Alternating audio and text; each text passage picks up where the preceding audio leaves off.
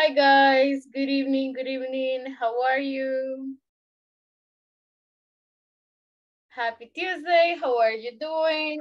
Thank you so much for joining. I hope your Tuesday is going well. How are you guys? Are you okay? Are you good? Hi Yvonne, good evening. Ceci, great to see you. Good evening, teacher. Sylvia there, so good evening, Sylvia. Jonathan, great to see you. Mr. Amaya, how are you?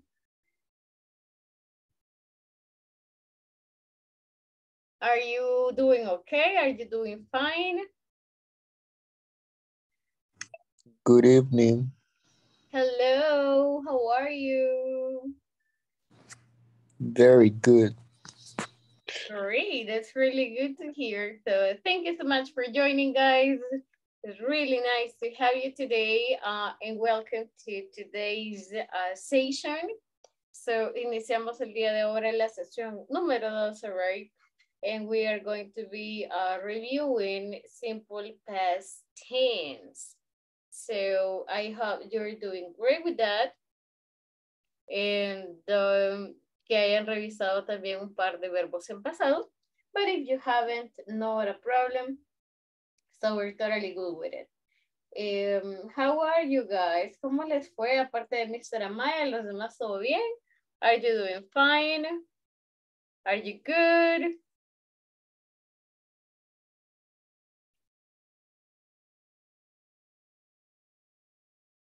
Kinda. ¿Ya se sienten cansados? Are you feeling tired? Hi, good evening.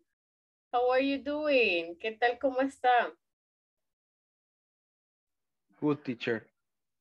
Okay, that's Very really good, nice very to good. hear. Okay, Jonathan, great to hear that. All right, guys, so thanks a lot. Gracias por unirse. Thanks a lot for joining super early. And we're gonna get started. We have like a lot of things to check today, especialmente porque vamos a empezar a revisar irregular verbs, que yo sé que ustedes ya se conocen, you already know them, but still it's important to go ahead and check them one more time, right? So to get us started, guys, let me show you the following picture. Les muestro la foto, unas pictures here really quick. And you tell me what the answer would be for them. Hi, Dalila. No worries. Espero que se mejoren, Miss. Gracias por acompañarnos. Thank you so much for that. All right. So let's take a look at the following. All right. So take a look, guys, at my following question, and you can guess the answer. Tenemos un par de hints over here in my picture. So look at it. It says, where was Tim on Saturday? Guys, where do you think Tim was on Saturday? Cesar, good evening. Thanks a lot for joining. I think I saw, creo que vi alguien más, but I'm not sure. Okay, so, oh, Sandra. Hi, Sandra. Good evening. Good evening. Hello. Great to have you. Alrighty, guys. Look at this picture. So what do you think? Where was Tim on Saturday? ¿A dónde creen que estaba, guys? You can be creative. You can make up an answer. So use the picture and where was he on Saturday?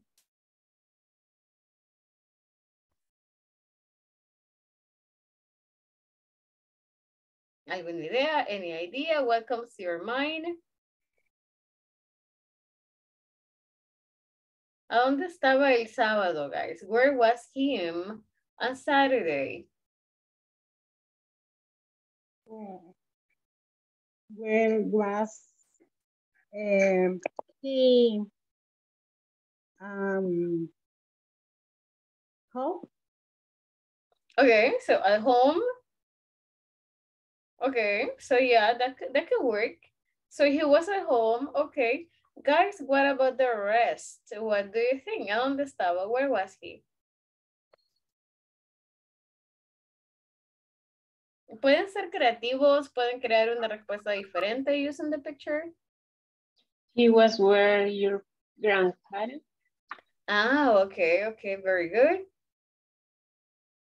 Yes. ¿Alguien más? Anybody else?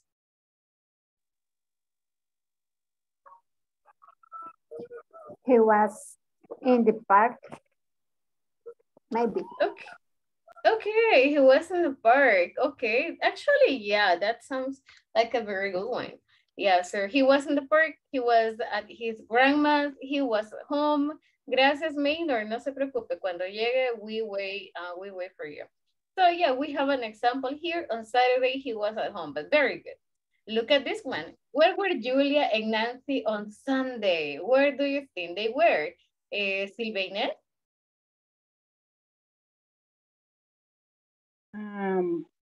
Where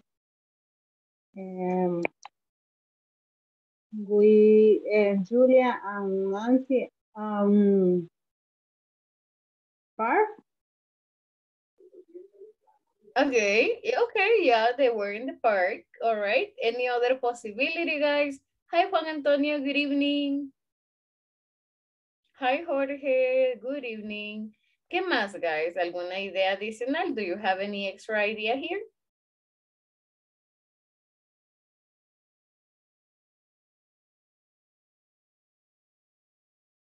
That's a very good answer, by the way. Es una muy buena respuesta. So they were at the park, right? So they were maybe in the fountain, right? So estaban como en la fuente. They were maybe in the fountain. Or they were playing in the tree. So hay muchas cosas que podemos ir inventando, right? But that's very good. Let's go with the example. They were at the park. Okay, very nice. Next one. Where were you and your family on Monday? Guys, where do you think? De acuerdo a las pictures, where were you and your family on Monday?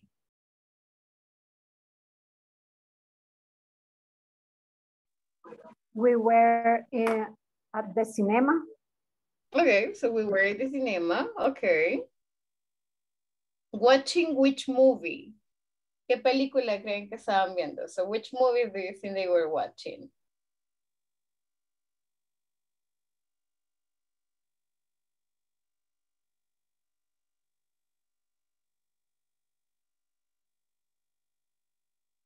¿Alguna idea de las películas que hayan ahorita, guys? Do you have any idea? John Wick 4. Okay, okay. What is that? What's the movie? John Wick. Are you serious? 4. 4. Yes. Oh my God. Are you like for real? Hi Joel, hi Catherine. Oh my goodness, are you serious? Are you serious? Is the premiere right now? Yes. Oh, okay. I really want to watch that movie. Okay. That's unbelievable. So yeah, so watching John Wick. Look at this one. Where were the boys on Tuesday? So where do you think they were? Juan Antonio?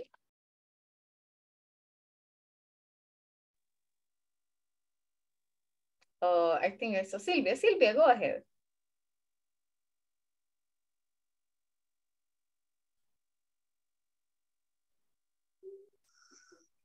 Hola.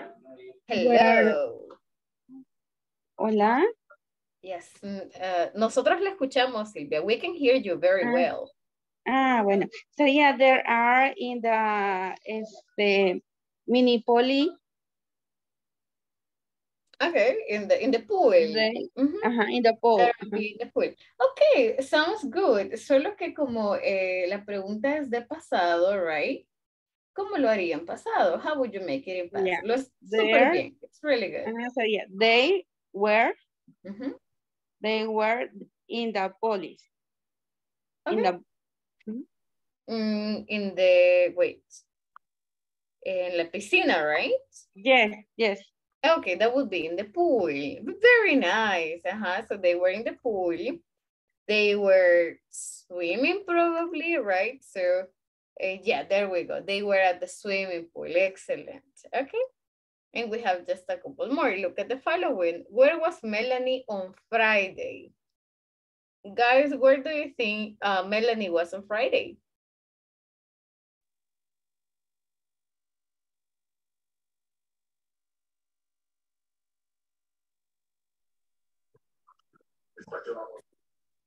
She was dinner with her family. Okay, probably she had like some dinner with her family. Or So if you take a look, yes, díganos Silvia. Silvia, oh my God, se le cambia, Sandra. I'm changing names today. But that's a very good option. ¿Qué más quería agregar, Sandra? Say it, say it. Melanie is the girls alone. No, yes. Well, we can have the girl. So we can have the gear, the person, right? Okay. But that's actually very good. All right, guys. So Was this, dancing. okay, probably show it. All right. Yeah, it would work. It could work too. Now, what about you guys? Look at these questions and so give us your opinion, share with us what you were doing. Yesterday les preguntaba, where were you on Sunday, right? So normalmente solo digo I was y luego el lugar porque es yo estuve, right? I was at home, I was at the beach, I was in the park, I was sleeping all day long, so I was in my bed. So hay muchas posibilidades, right? When we answer this question. Look at this one. Where were you yesterday? El día de ayer nos comentaban, oh, I was at work, right? Yo estuve en el trabajo. Or I was at work. O estuve en la oficina. I was at the office. Si se fijan, estoy utilizando at porque es como la ubicación. I was at the office, right?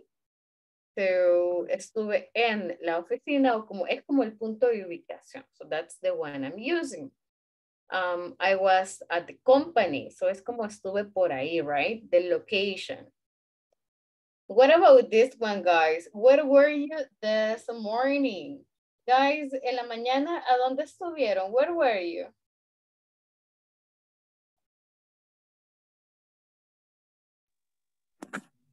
In this job. I was in my home. Okay, in the morning. Why, Jorge? Yeah, work home office. Oh, very nice. I like it. Okay. So Yeah. home office. Cesar was at work. Guys, los demás, ¿dónde estuvieron? Where were you this morning? I was in the office too. Teacher, Yes? I was in the new In the new? customer. Oh, with a new customer. Ah, that's actually a very good one. So I was with a new customer. Okay. So sería como con la compañía de alguien. So we use in, right? I was in the hospital. Oh, Dalila, I'm sorry to hear that. So I was, si estuve con alguien, podemos utilizar with, right? I was with my family. I was with my boss. And Sylvia said I was with a new customer.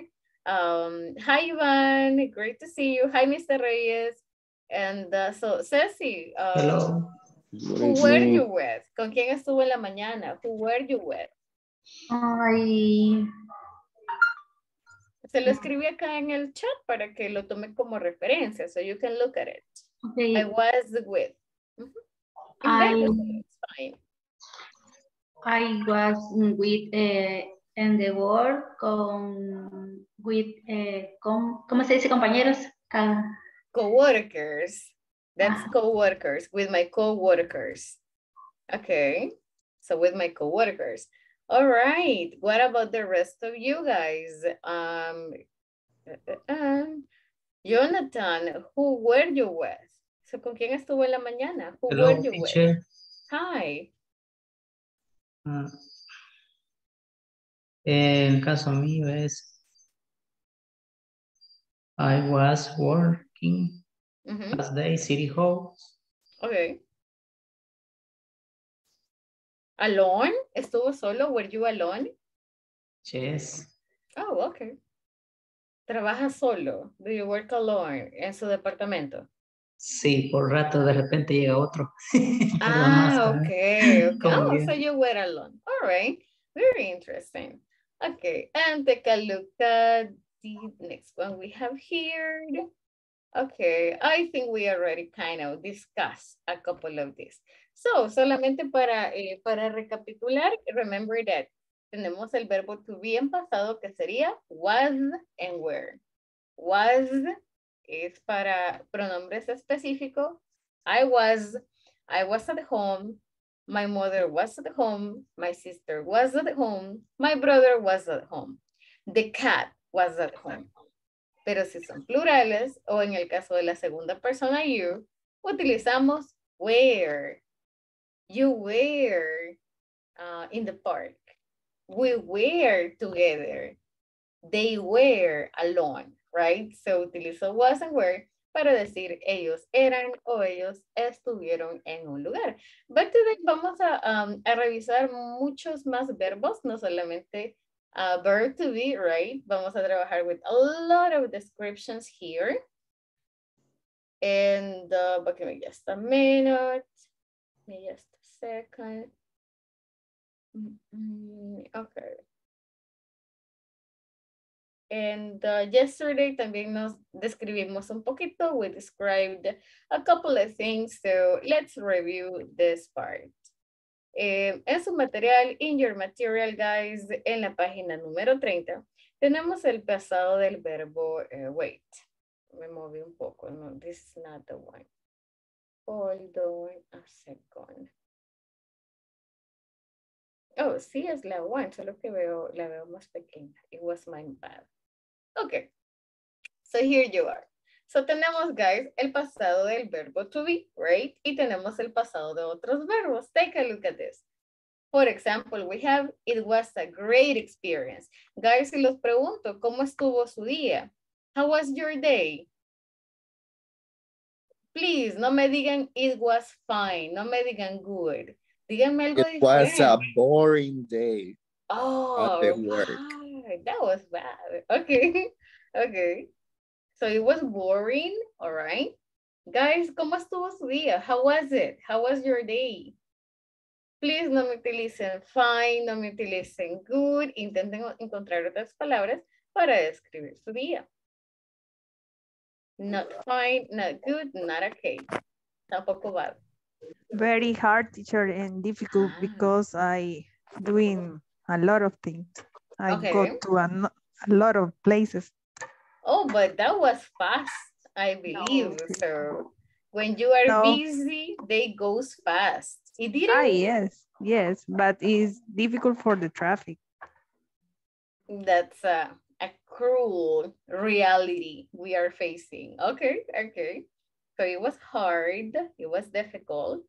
Guys, what about the rest of you? ¿Cómo describirían su día? How was it? It was a relaxed day.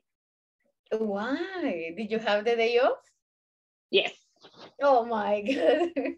Lucky you. I so envy you. Okay. That's really nice. What did you do? So, ¿qué hizo? Did you sleep? Did you go out with your family? No, I was asleep. Okay. In the morning. And in the afternoon? In the afternoon, I went to the shopping. Ah, okay. Did you buy something today? Yes. What did you buy? A supermarket and grocery. You did the grocery. Okay. And what about tomorrow? Will tomorrow be off? No. You have to work. Yes. Okay. I work. That's nice. That's really nice. Saturday and Sunday, will you have it off? Yes. Okay. Oh, but that's very nice. That's really, really cool. I like it. I so envy you porque la semana va a ser bien cortita. Your week is going to be really short. Okay. So guys, what about the rest of you? It was great with a lot of work. Okay, one sounds good. So if you take a look, hay muchas formas de describir el día, right? Normalmente nos acostumbramos a decir fine, good, pero no son las únicas respuestas that we have, right? I can say, oh, it was boring, it was great, it was amazing, It was really tough. And encontremos otra forma, otras palabras, right, para describir nuestro día. Take a look at the other one. Here we have, the agent was very helpful. So, we are describing this person and we have helpful. Guys, what is the meaning of helpful? Creo que ya lo vimos, ustedes mismos me lo dijeron. So, what is helpful? Are you a helpful person? Yes. Yeah, right? So, what is helpful?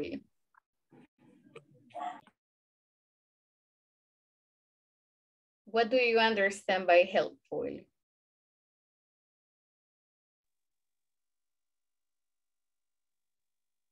Anybody? No es palabra nueva, right? This is not a new word. So, revisen sus notas. Take a look at your notes.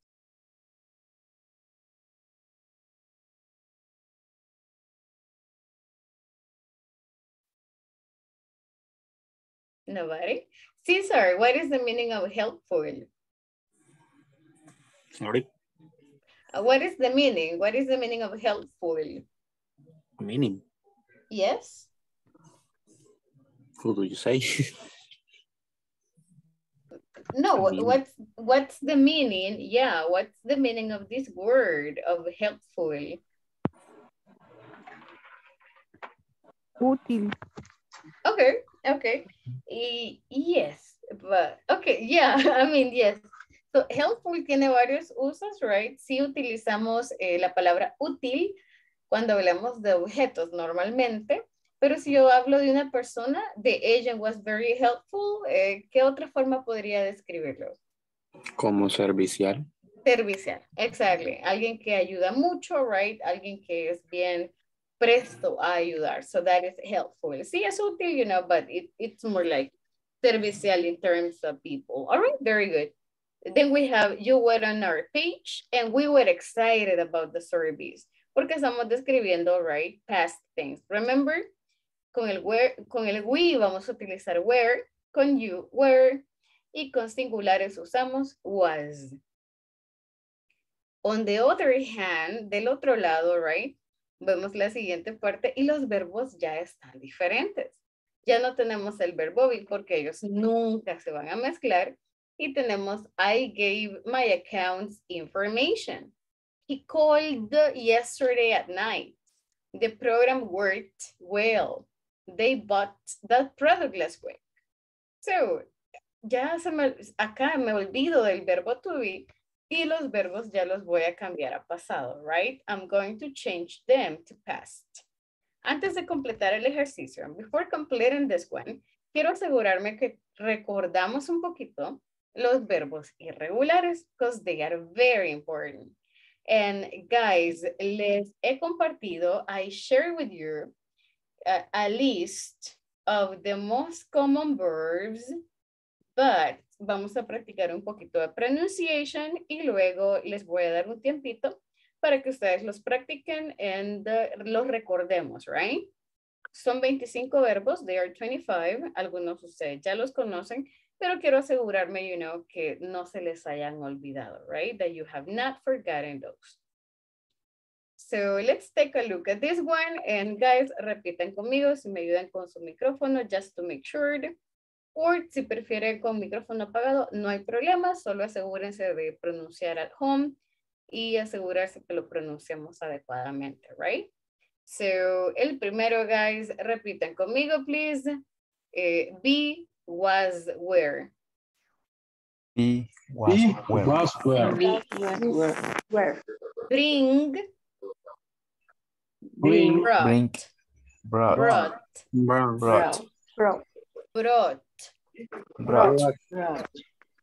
Okay, no hay una U, right? Brought. Brought. What is the meaning of bring? ¿Qué es bring? Llevar. Lo opuesto, traer. Exactly, lo opuesto. There you go. So, cuando dicen ahorita, depende de qué es lo que ustedes llevaron a donde están ahorita, right? Ah, yo traje comida. I brought food. Yo traje, no sé, como los audífonos del trabajo. So, I brought my earphones. me traje el carnet. I brought the ID, right? Es para donde estamos ahorita. So brought. Next one, guys. Come, came. Come, came. Came. Come, came. Do, did. Do, Did. Find, found. Found. Again, mi recomendación es que las palabras que sean nuevas o que no se recuerden o que consideren que les cuesten, escriban la pronunciación como usted lo escuche. For example, este suena como found. Entonces le voy a escribir tal cual lo escucho. Found. So that's my biggest recommendation here. Next one, get, got. Get, got. Get, Give, gave. give, Gave. Gave. Gave. Es una V, right? Gave. Go, went. Went. Have, had. Have. Keep, kept. kept. Leave, left. left. Let, Let. the most difficult one. Yeah. Lose, lost. Lose. Lost. Very good. Pay, paid. Pay. Paid. Make, made. Made. So ya no vamos a decir made in, right? Made in China. But that is made. Read. Ok, read va a cambiar la pronunciación. El pasado es como el color. Read, red. Read. Very good. So es lo único. Se escribe igual, but pronunciation changes. So como digo, yo leí un libro. I read a book. I read a book, exactly. Leí el periódico. I read the newspaper. Yo leo un libro. I read a book. Eso es todo. Es lo mismo, pero cambia pronunciación. I read a book. I read a book. She reads a book. She read a book. Right? So cambia solo la pronunciación. Next one. Say, said. Said como de sed. Tengo sed, right? Said. Sí, so. Sit, sat. There we go. Speak, spoke. Spoke. Take, took. Tell, told. Think, thought.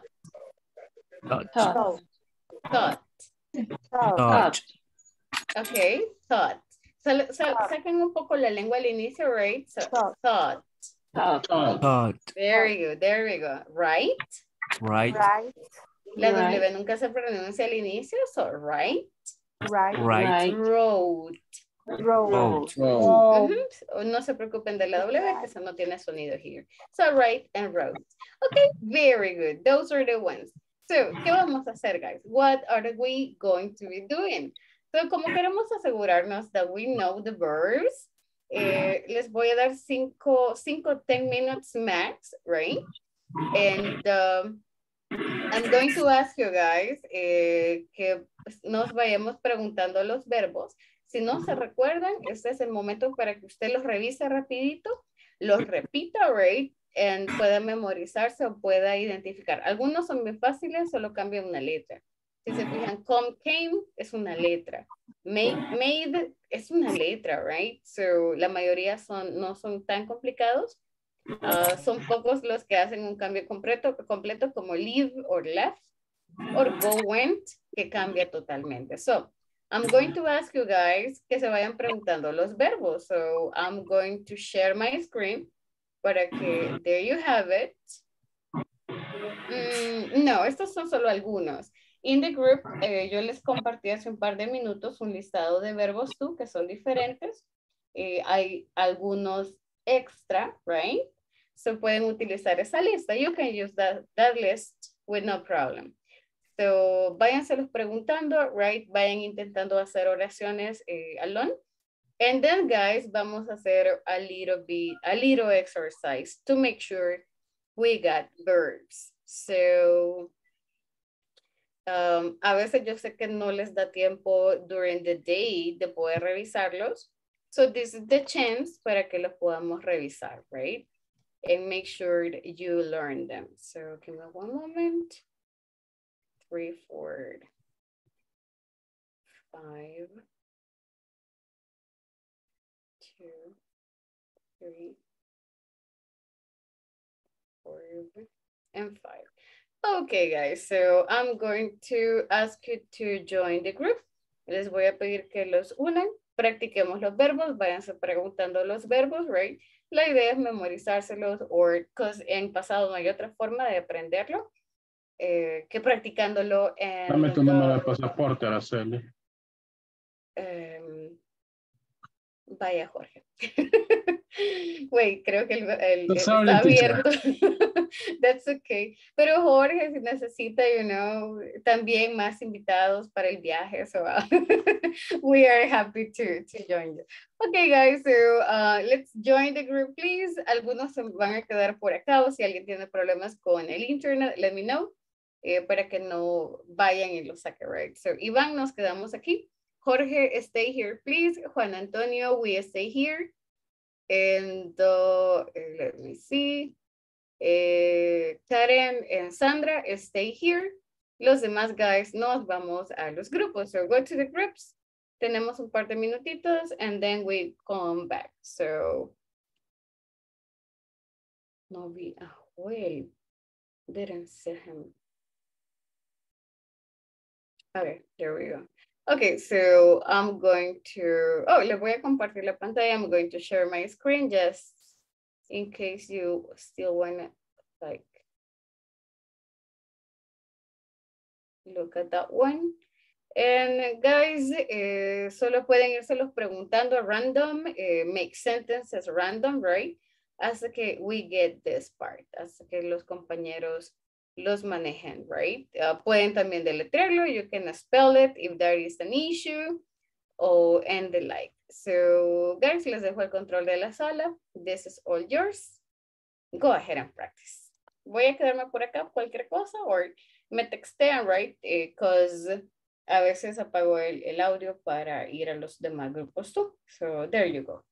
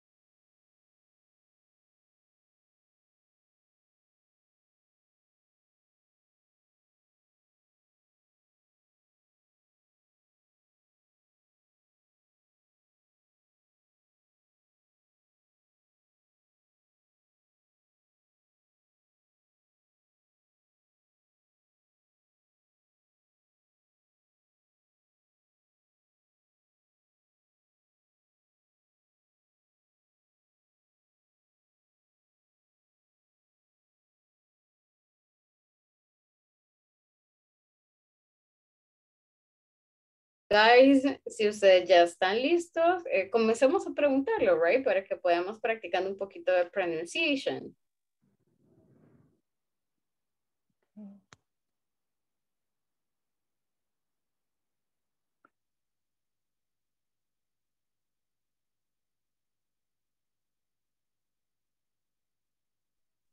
Hello. Hello.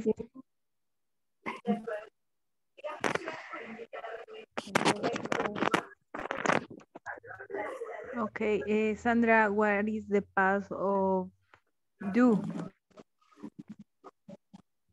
Did. Okay.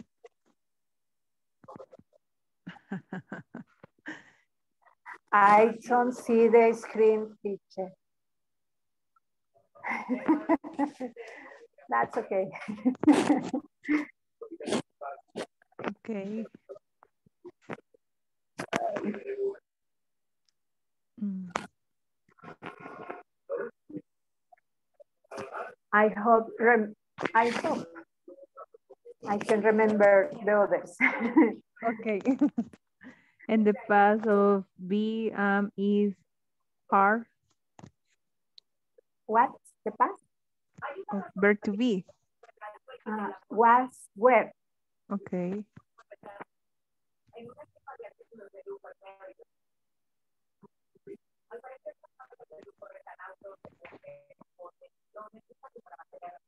What is the past? What is the past? Make. Made. Okay. In the past of live. Live, left. Left. Okay.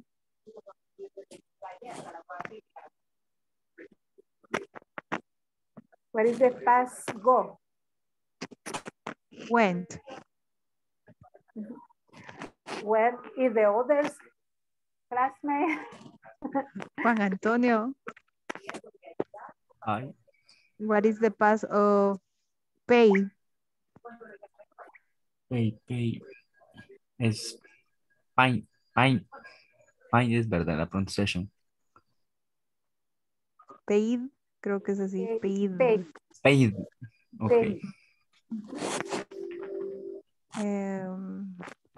¿Qué más es aquí? Catering.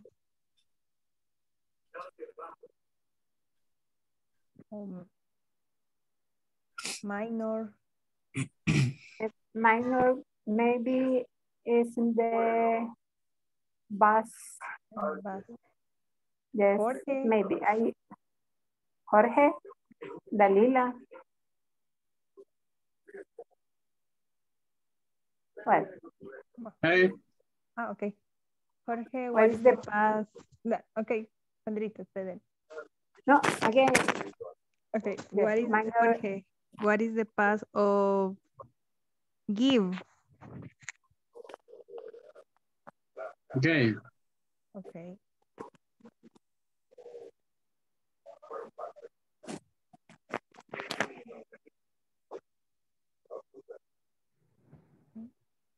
Gay is okay.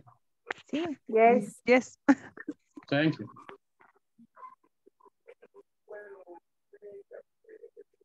Okay. What is the past drink?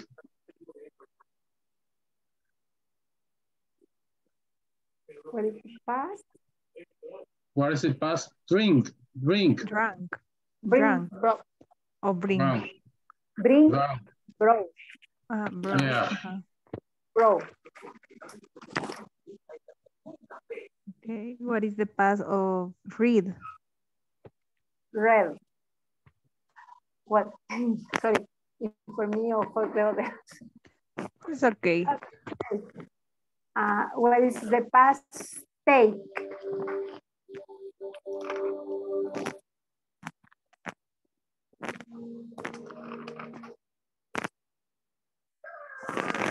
Took. Yes. The take es took, ¿verdad? Took. And the past of tell? Paul.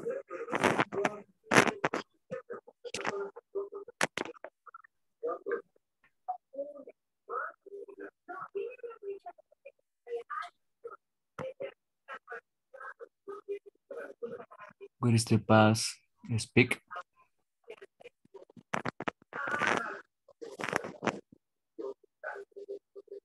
Spoke.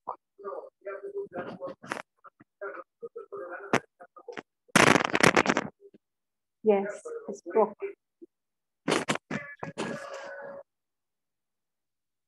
What is the past speak?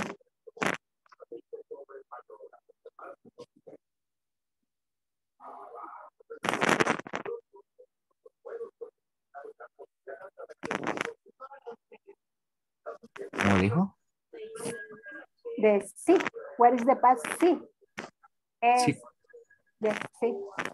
Yes. Yes, sick. Oh. So, yes. Y sad. So,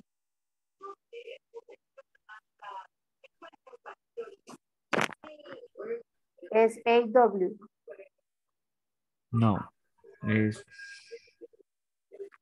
Is A-I-D.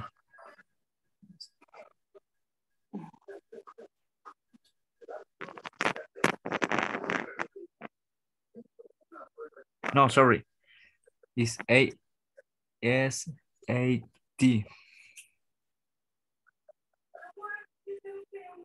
Yes or no?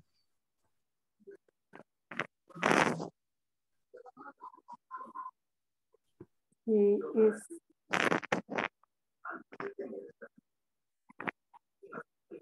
sub is S-A-W.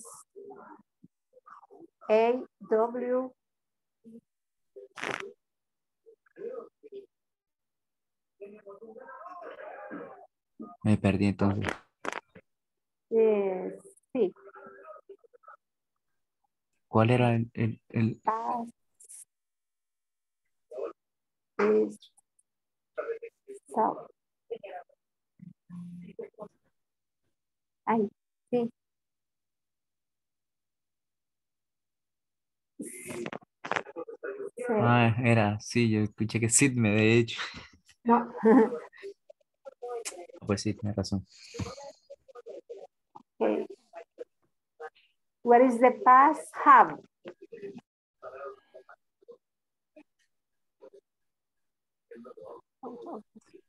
Is had. Had.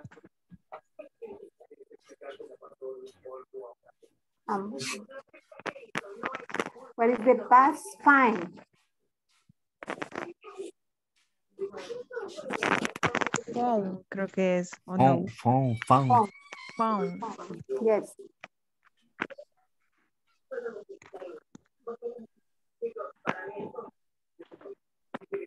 What is the past of let? Oh, I don't know. Left. Let. Left. Left. L. L-E-T-F. No. F-T. Left. Maybe. No. No. No. I don't. Is left. No, no. It's the same. Let. L-E-T. Yeah. Yeah. Ah, okay. But the pronunciation is different. No. It's different. No, creo Okay. que este es más parecida. O sea, se escribe igual, pero se pronuncia diferente. No, este se pronuncia igual. La que se pronunciaba diferente era la de read. Read is red. Es red. Ajá, read Ajá. y red, ajá. Read Pero is let red. es let. Let es let. Ah, okay. Okay, thank you. I was wrong. Left. Come. What is the past? Come. Come.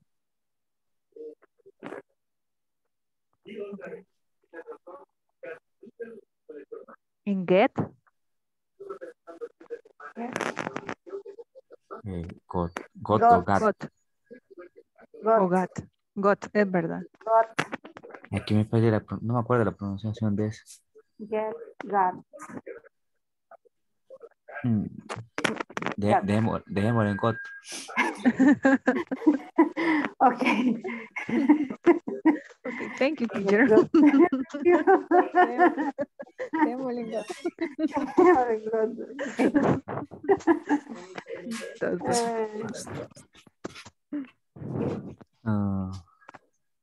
And sit, what is the past? Sat. Sat. And think is the pronunciation think, ¿verdad? Yeah. And the past is Toco, touch. Algo así creo que algo la así va, pronuncio. pero siempre se pronuncia así como con Z, so, algo así. So. So. Okay. Right. Wrote.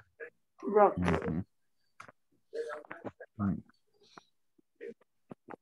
Y pay, el pasado es P-A-I-D. Yeah. Okay.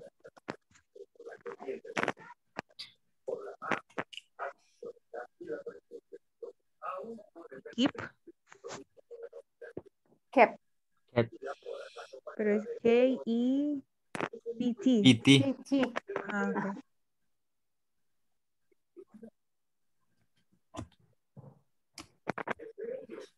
Lose es en presente, ¿verdad? Lose. Lose. Luz. Lost. Lost. Lost.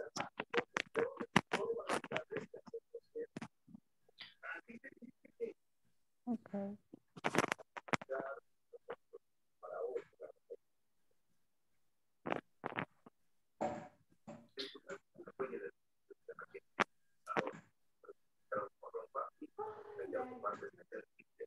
Tell.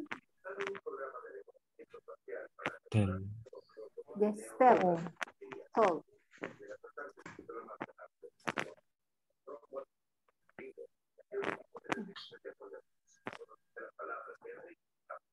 Ya dimos todo, quizá.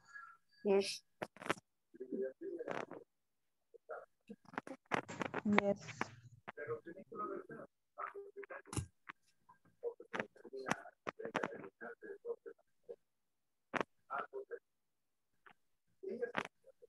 Hello guys, how are you Hello. doing?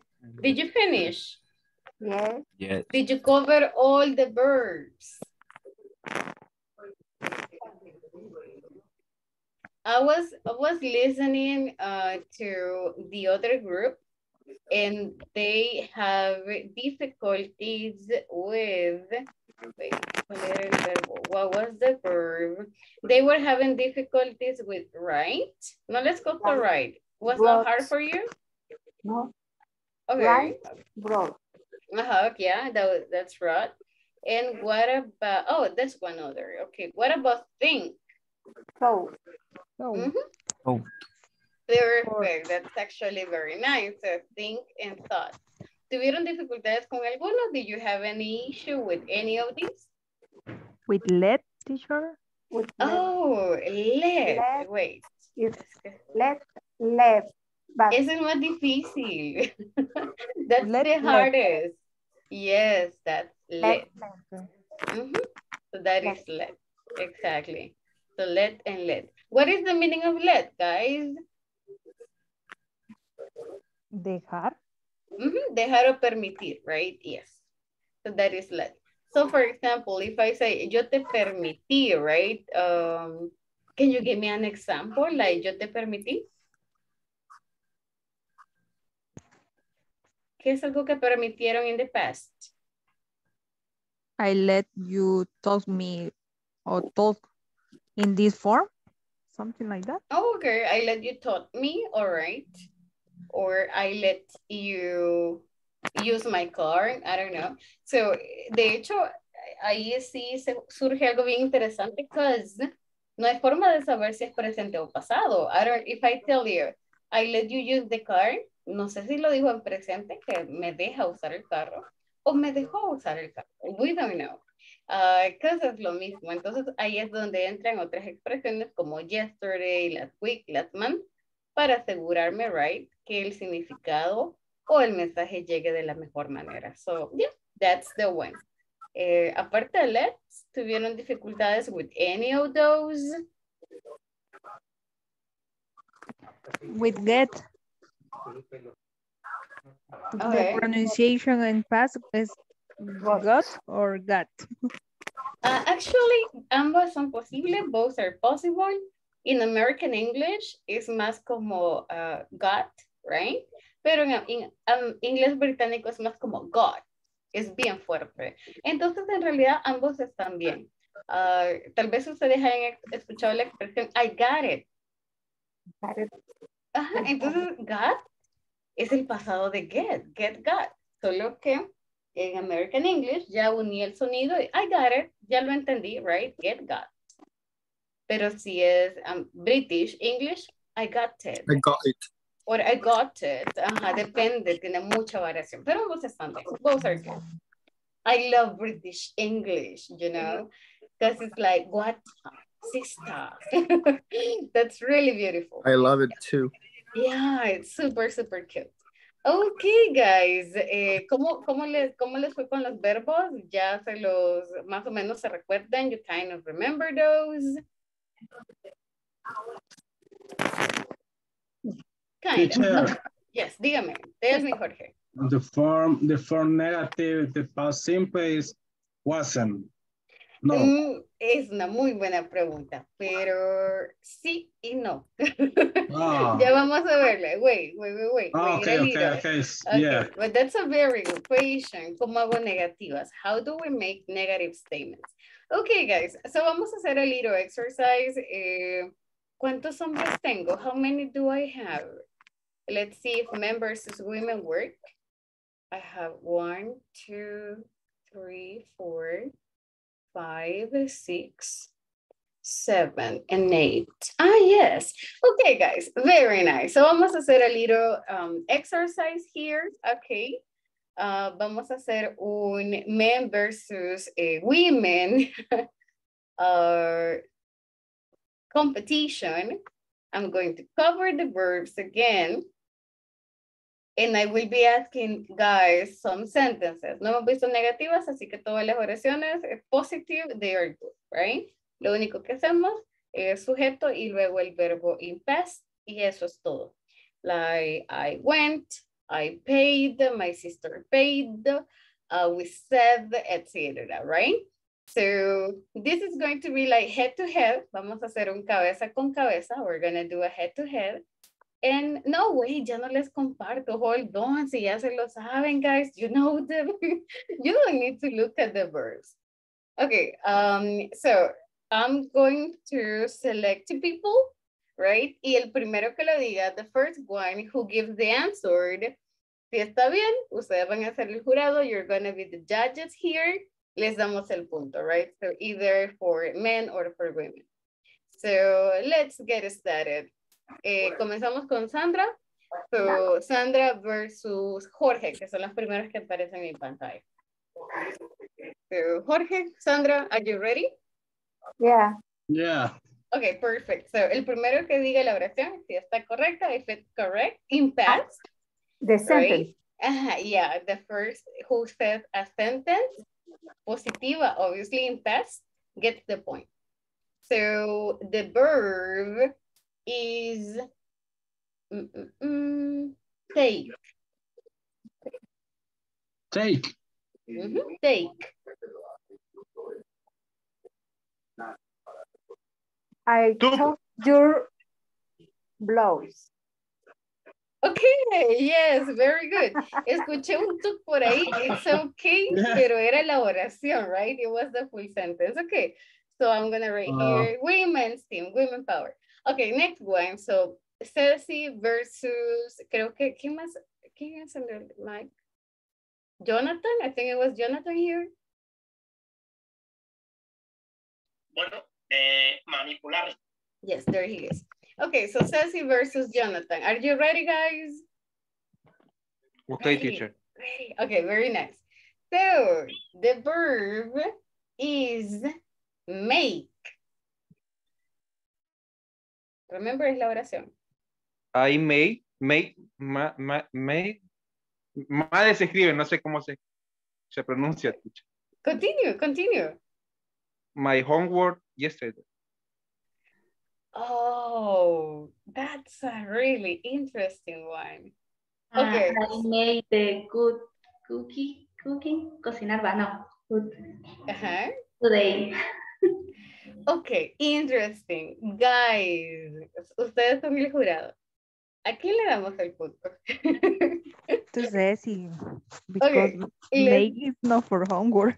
Okay, that's a really good point. El verbo está súper bien. The verb is really good, Jonathan. So, made. Sin embargo, para tareas usamos do. So, tendría que ser I did my homework. So, okay, let's say have. Okay. Ceci's, on the other hand, is good. I made the cooking, so that sounds good. Pero era el primero que lo dijera, right? So, okay, so, but it's good. So, many have 0.5. Okay, next one, let's go head to head. So, Yvonne versus Cesar. Es que, guys, no tengo sus cámaras, no sé si todos están acá, you know? So, Cesar, ¿está acá? Are you here? Sí, yes. Okay, perfect. So, Cesar versus Yvonne. The verb is give. I got the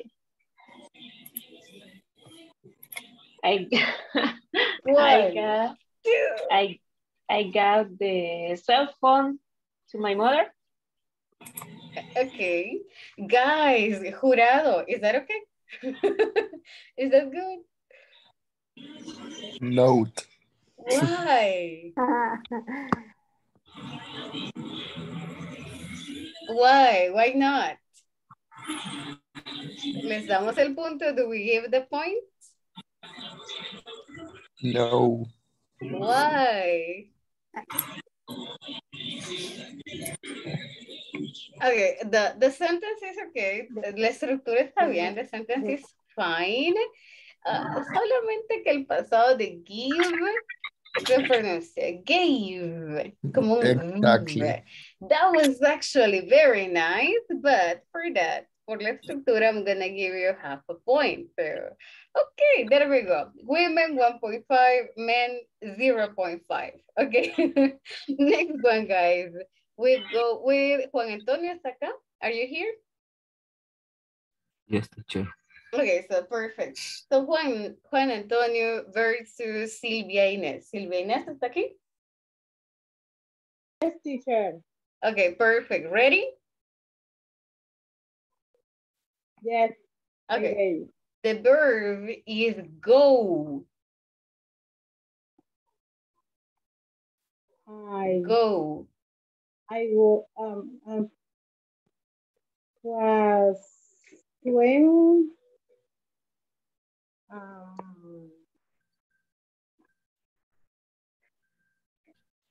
I went what?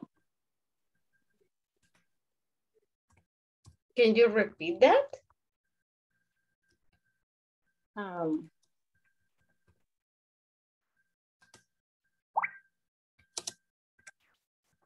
Yeah. Girls, si tienen la idea, le pueden ayudar en el chat. You can help her in the chat with no problem, right? Was in this was Glenn to work. Okay. I went to the park. Okay. Or I went the cinema, at the cinema. Okay, and I also see Joel's sentence, I went to the beach, right? So we are missing the two. Okay, so Silvia, that's actually a very good one. And solo que normalmente no unimos. We don't put together two words. Yes, estaba súper bien, pero sin el was, right? So I went, iba bien y creo que dudó. Dudó mucho, Silvia. You doubted yourself. Okay, sorry, no point for this one. Juan, ¿ya la tenía lista, Juan? Did you have it ready? Yes, teacher. ¿Por qué no la dijo, Juan? Es que estaba tratando ella de decirle, yo estaba esperando que le dijera. No, come on. What was your sentence? I went shopping. There you go. That was actually, tenía el punto para igualar a los teams. That's a very good one. But sorry, yeah, no point for this one. Okay, guys, next one. Yes? I go museum. Sí, solo que serían pasado. I went. I went museum. Y después de go siempre utilizamos to. So I went to the museum. I went to museum. Yes, I went to the beach, I went to the park. Siempre utilizamos to. Very good.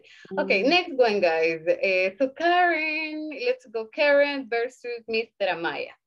All right, so Mr. Amaya está acá? Are you here?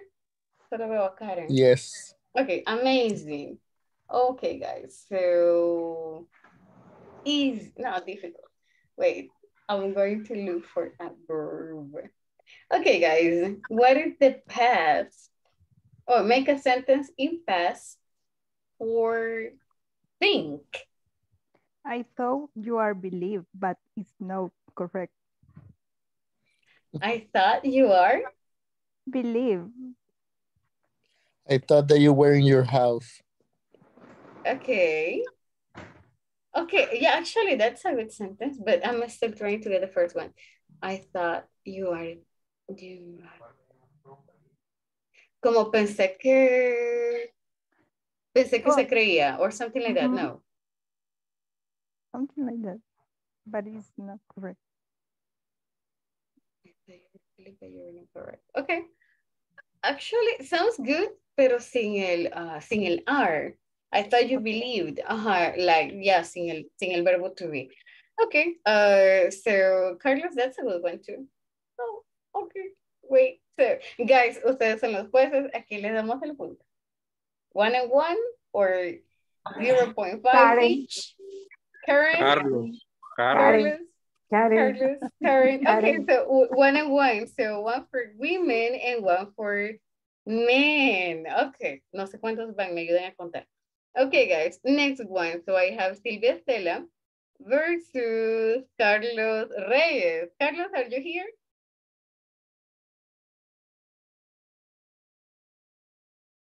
A Carlos creo que no lo he escuchado. Haven't heard you. Carlos, where are you? He's not there. Yeah, he's there. Okay. Perfect. Estoy un poco mala la garganta. Oh, are you feeling sick? Pero sí puede hablar. A mí Sí. solo va a ser una oración. You will just make a sentence, literalmente. Okay, perfect, guys. Let's go. Guys, si les quieren ayudar a tu equipo, les pueden escribir en el chat, right? Para que ellos también sigan la idea y ellos sean quienes participen oralmente, right? Next one, guys. What is the past? Make a sentence in past for lose.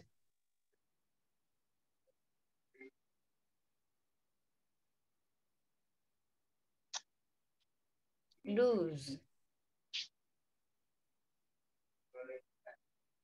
Remember, es el primero que lo diga.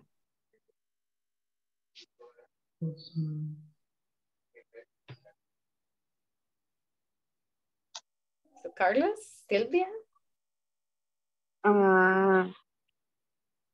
Sería luz, dice, ¿verdad? Lose.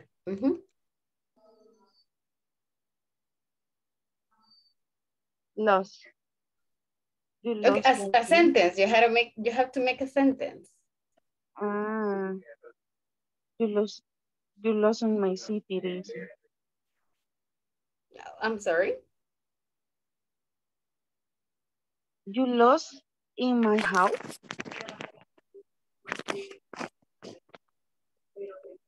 Okay, solo que con ese cambia. First sentences, Silvia. Yeah, because esa sí cambiaría. That will change. So, Carlos, are you ready? Silvia, are you ready? Say it. I lost my house. I lost or lose. What do you think? Lose or lost? I Lost. Thank you so much, Silvia, for helping. Okay, actually, yeah, that's a very good one. So, Carlos, good job. Silvia, very good job. Yeah, this one, se las tengo que dar men. And I mentioned why. Con el lose es de perder algo, right? So, yo perdí mi casa, si es posible. Si la embargó, por ejemplo, la perdió.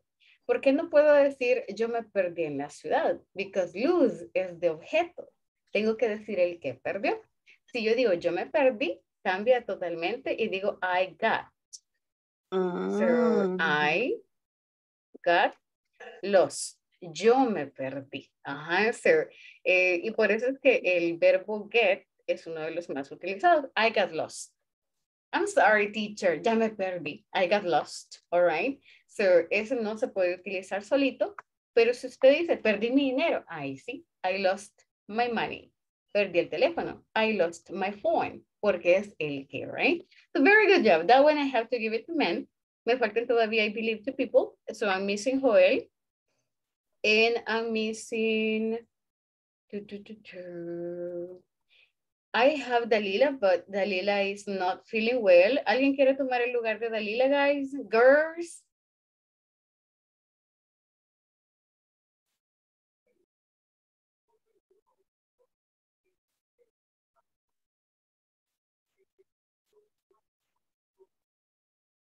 No, girls. Okay, so... Okay, perfect. So, Karen, I'm going to take you. Okay, so Joel versus Karen. This is easy, guys. So, what is the past of... Make a sentence in past with drink. With what, teacher? Drink. I drank a milk in the morning. Okay, yeah, that's good. That's good. That, to give you that one. So I drank milk or some milk in the morning. Very good. Creo que me hace falta. I'm missing Maynard and I'm missing Ivan. Guys, están aquí. Are you here? Yeah, teacher. Already, so Maynard, creo que Maynard no, right? Estaba en camino, I believe. Iván está por aquí, are you here? No se preocupen, miss, no worries. I totally get that, no problem. Okay, we are on the way. Okay, guys, so let's do the math. Veamos then how many points we got. So I have women, 1 man, 1, 2. 2 points, 3 points. Okay, guys, so according to the chat, women have 3.5 and men have 2.5. So the winners will be women. Very good job, girls. Boys, that was actually very good. Creo que hubiéramos tenido empate con Juan Antonio. Okay, but for some reason... Sorry, teacher. No, that's fine. That's really good. La oración estuvo bien. You know, your sentence was really good. So that's what matters. Very good job with that. Now, ¿por qué voy a utilizar these verbs? ¿O por qué es la importancia de revisar irregular verbs this way? Porque cuando usted dice, yo fui a una entrevista, utilizamos el verbo en pasado. I went to an interview. Yo como no es lo mismo que yo comí. Right? Yo vine no es lo mismo que yo vengo. So this is why I need to mention verbs in past. La estructura de las oraciones no es nada complicada. It's not complicated. Lo único que vamos haciendo es cambiando el verbo a pasado son. Vamos a necesitar 3 elementos, right? Si les funciona, les escribo la estructura y luego armamos oraciones. So we need the subject. We need a verb. Pero este verbo solo puede estar in past, right? Verbos en pasado siempre los voy a modificar. Then complement. So, es lo mismo que ya vieron con el verbo con do, con does, and everything. Solo necesito 3 elementos, right? Now, hagamos oraciones. Help me make some sentences. Si yo quiero decir yo vine temprano, ¿cómo digo? How can I say yo vine temprano, guys? I came early. That's it. So okay, wait. All right, so I came, porque es el verbo en pasado, right? And then early, y eso es todo. That's it. So yo ya hablé o yo ya dije las actividades que hice para el día de ahora. Solo necesito 3 cosas. What did you do today? ¿Qué hicieron ahora? Oh, I came early. Yo cociné. Y tengo el verbo cook. Cook es regular, solamente le voy a agregar ed por si no recuerdan. Los verbos regulares tienen una característica que es el ed, right? No hay forma de saber si le agrego o no le agrego, por eso es que me lo debo de memorizar. So I cooked my dinner, for example. So, guys, ¿qué hicieron ahora? What did you do today? What did you do during the day? I'll give you 3 minutes. On your notebook, please, escriban rapidito, write really quick. 5 actividades, 5 activities you did today. So, ¿qué hicieron, guys? What did you do? In my case, for example, I helped my boss with some report. So I walked for maybe 20 minutes.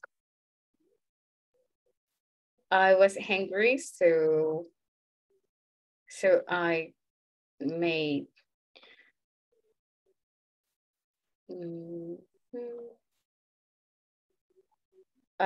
some plantain.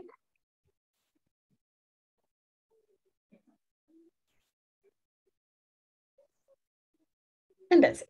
Okay, so take a look at this one here. I'm just adding some extra information porque no solamente es así, right? I came early, but why? Puedo agregar mucha más información. For example, I helped my boss with some reports. In the afternoon, I worked for 20 minutes. And I was so hungry, so estaba muy hambrienta, right? I was so hungry, so I made some fried plantain, right? So hice plátano frito, right? I made some fried plantain. Guys, what about you? ¿Qué hicieron durante el día? What do you do today? So, I'll give you 5 minutes. Yo les pido 5 oraciones, but si pueden hacer más, if you can make it 10 or more than that, that would be really nice. Si hay algún verbo que no saben cómo decirlo, búsquenlo, look for it, búsquenlo en la lista, right? Busquen el pasado, make sure you find it. O también ahora pueden auxiliarse del diccionario, so check your dictionary y ahí les dice el pasado, si es regular o irregular as well. So, 5 minutitos, guys.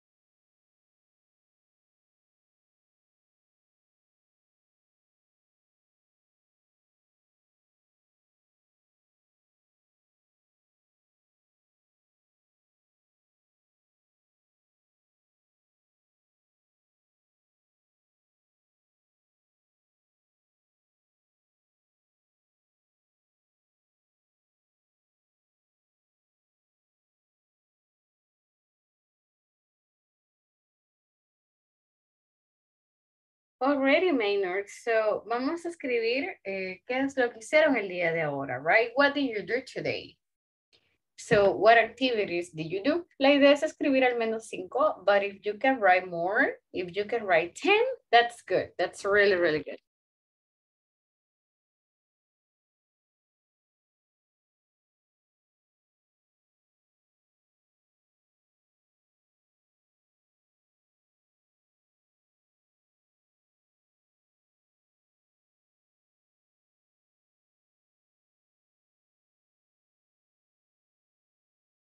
Okidoki. Oh, guys, ¿cómo van? Are you doing fine? Ya casi terminan. ¿O les está costando un poquito ordenar las ideas? Oh, how are you doing there?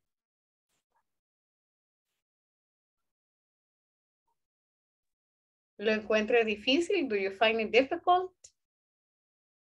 No, teacher, no difficult. ¿Qué es la parte que encuentran más complicada? ¿El recordarse los verbos? El recordar que hicimos, teacher. Come on. Are you serious? Yes. Oh my God, no. Okay, and then new project. Jorge, so quick question. ¿Se refiere que escribió un proyecto? Did you write a project?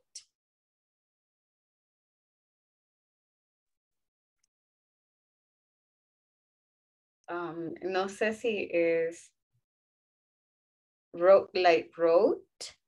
Estoy trabajando en un nuevo proyecto, ¿sería? Ah, okay. So, but si está trabajando no sería trabajé, right? Ajá, sería todavía presente. So, trabajé es como algo que ya pasó, algo que ya no tiene ninguna importancia Entonces, ahorita. in the last project. Exactly. Yes, yes. I mean, for example, last month. So last month, el mes anterior, right? I worked. Work es un verbo regular, solo le ponemos ed. So I worked ¿en qué trabajó? What did you work on? En a project regulatorio, sería proyecto regulatorio. Regulation project. Yeah, probablemente sea regulation. No estoy muy familiarizada con el vocabulario, no sé si tiene que ver con un tecnicismo or something. Son proyectos que nos, bueno, que son dados por entes reguladores. Esos son regulatorios. Okay, regulatory project. Creería que hay un nombre específico for that, I believe. But yeah, we can be very specific y decimos cuándo sucedió, right? No tiene, son actividades que ya no tienen ninguna importancia ahorita, ya no están pasando. So esto ya es pasado, right? That's why le llamamos simple past. So, así said, cuesta un poquito pensar en qué hicieron, right? What did you do? Or what you did? ¿Tienen preguntas? Do you have any question?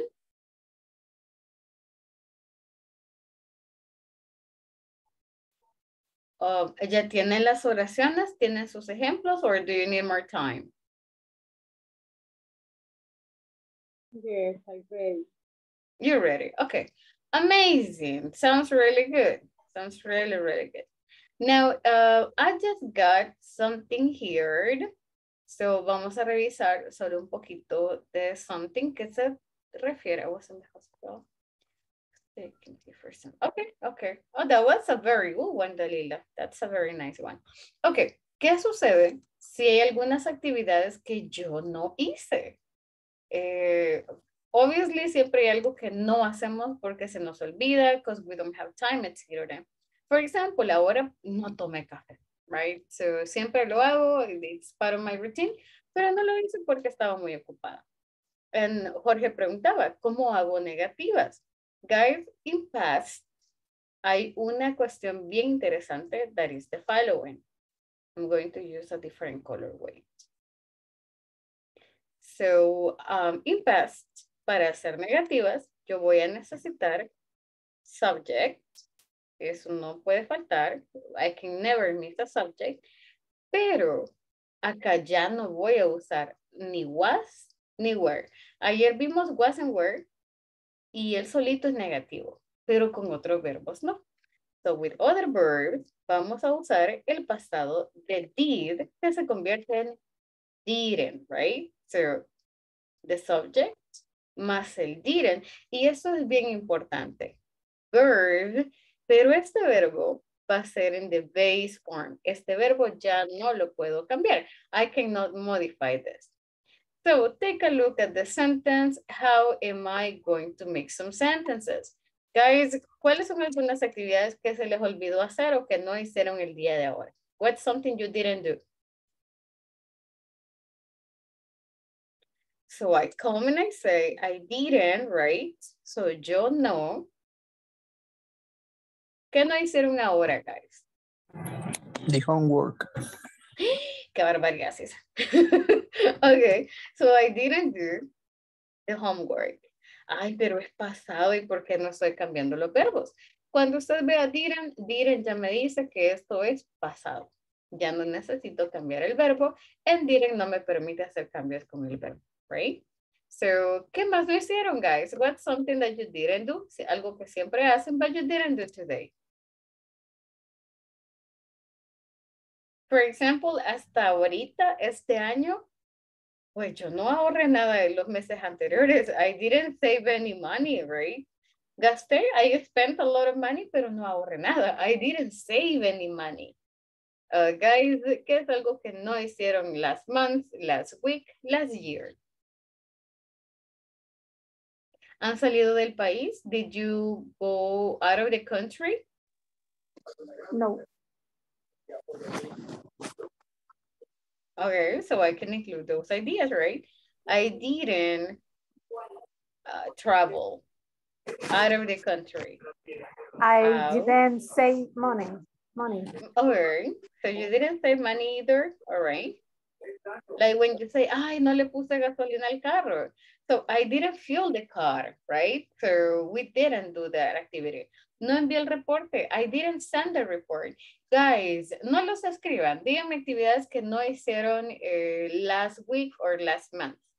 Algo que no hicieron. What is something you didn't do? Activen el micrófono, please. And let me listen to you. I didn't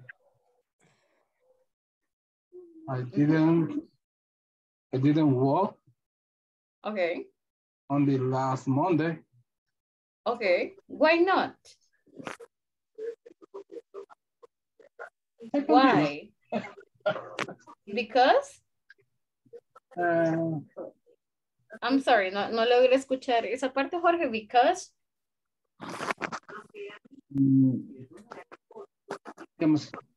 I didn't walk. Okay. Last Monday because?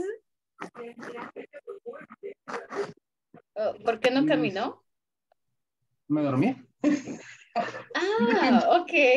¿Cómo digo me dormí, guys? So I didn't work last Monday because, ayúdennos, ¿cómo digo me dormí? Because es pasado todavía.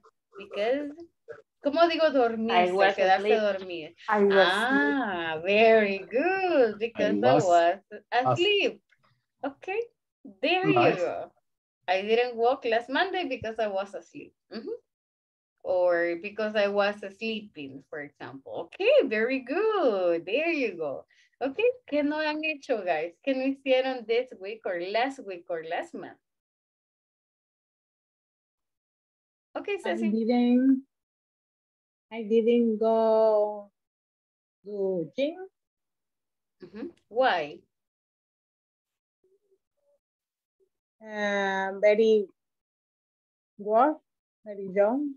I didn't go to the gym. So, como vamos a dar una razón, siempre decimos because.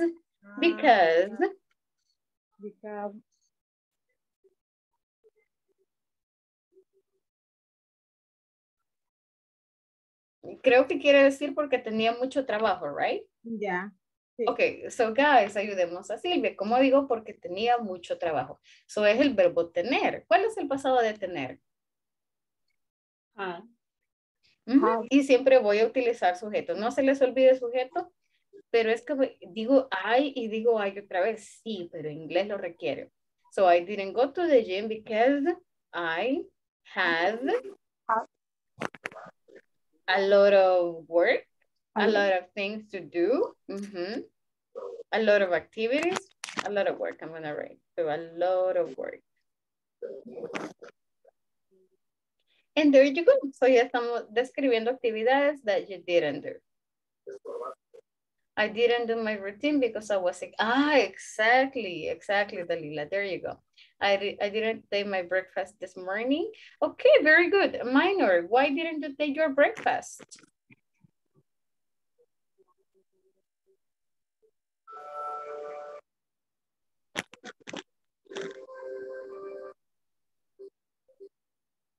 Minor, ¿por qué no desayunó? Why didn't you have breakfast?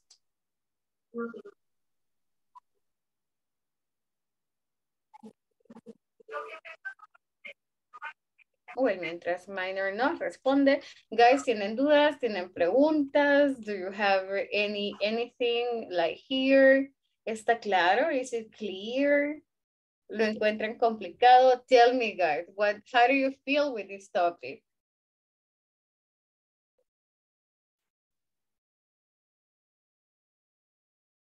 No es complicado, right? Solo es cuestión de practicar. And that is exactly lo que vamos a ir haciendo, right? That is what we are going to be doing. Because okay. So como siempre damos una razón. Decimos siempre I. Because I send the bills. Because I needed to take the bills. So because I. Siempre damos una explicación. Okay, guys. There we go. So vamos a describir un par de preguntas. ¿Puedo borrar? Can I erase this? Yes. All right. So I have a couple of questions. I have a couple of questions for you guys. My first question is, what did you do? What did you do today? Intenten describir todos los detalles que puedan, as many details as you can. What did you do on the weekend, right? So remember, cuando vean did, estamos hablando de pasado. So todo tiene que ver con past. What did you do on the weekend? What did you do today? What did you do for your last birthday? ¿Qué hicieron para su cumpleaños? What did you do on your last birthday? Look, no es necesario que lo vayan escribiendo. It is not necessary, pero pueden utilizarlo. My recommendation is, en la mente, en el aire, usted solamente arme. I y después necesito verbo en pasado. So, y eso es todo. I drank. I ate. No lo vaya traduciendo, no es necesario. Piense de una sola vez en el verbo. I danced. I sang. I went to the beach with my friends. I danced some reggaeton and some Latin music y solo le va agregando más información, right? So it doesn't have to be complicated. All right, guys. So please vayan tomando nota, pregúntenle al compañero, entrevístenlos, escuchen qué es lo que ellos hicieron, right? Si es necesario, anoten palabras nuevas, new vocabulary. Take notes y luego nos van a venir a contar. Then you're gonna tell us qué es lo que el compañero o la compañera hizo in these scenarios. So guys, I'm going to send you some invitations. Please go there, go to the groups. And give me 1 second. I'm gonna send you here. It's gonna be there.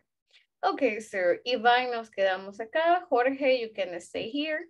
Juan Antonio, we stay here. Karen too, and Minor too. Guys, los demás les va a aparecer la invitación para que vayamos, compartamos y anotemos. Please take notes. And me confirma si alguien aparte de Dalila no está available right now para que no me lo dejen solo, right? So you don't leave the rest alone. One and two. Okay, guys, so let's do it. Compartamos. And in this group, I'm going to assign one person. Okay, so Juan Antonio, ¿está por acá? Yes, teacher. Okay, perfect. So Juan Antonio, le dejo el liderazgo de la sala. Entreviste a los compañeros, please. Si puede hacer más preguntas, you can make more questions. And guys, entrevisten también a Juan Antonio, right? So tenemos 5 minutos. Respondamos las 3 preguntas. No es necesario que las escriban. Intenten de una sola vez empezar a contar, right? So, Juan Antonio, it's all yours. Interview your classmates, please. Okay. Hello. Hello. Okay. Vamos a ver, Karen. What did you do today? Okay, I went to the gas station and I bought some fruit. And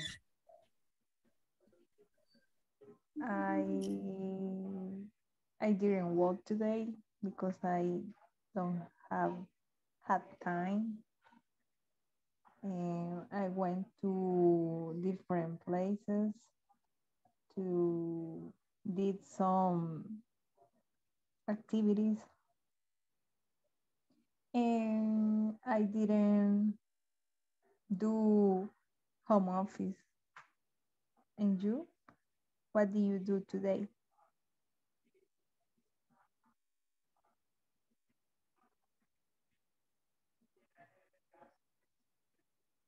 Hello.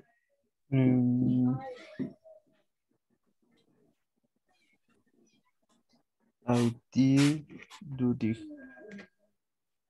work. Okay.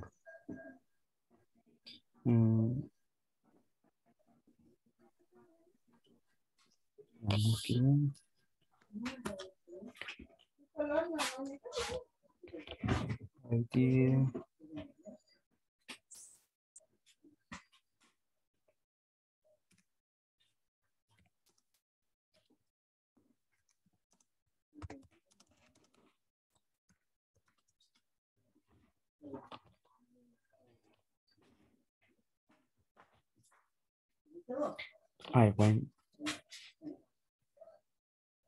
I went shopping.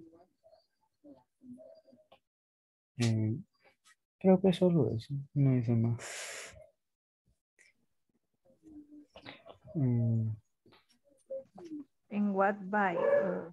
What things do you brought when you went shopping?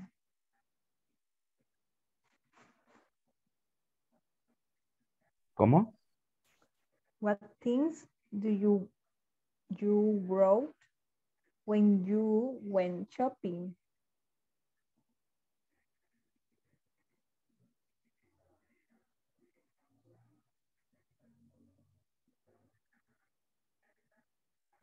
Ahí me perdió. ¿Qué compró cuando fue a comprar? O cuando hizo sus Oh. compras. Shoes. Camisa de sheet. T-shirt. T-shirt. T-shirt. T-shirt. Todo eso. Okay. And what did you do on the weekend? Okay, I stayed in my house, but only I went to the church for St. Joseph activity.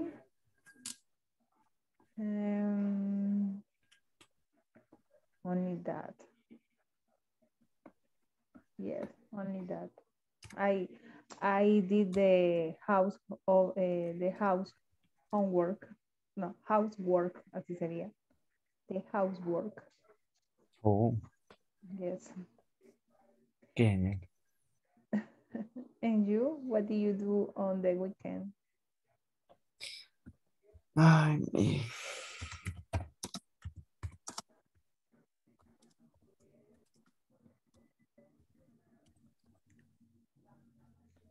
vamos.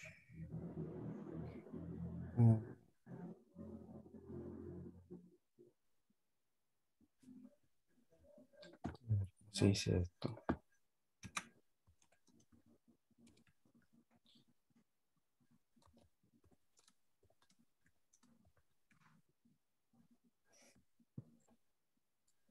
I was at my house. Okay.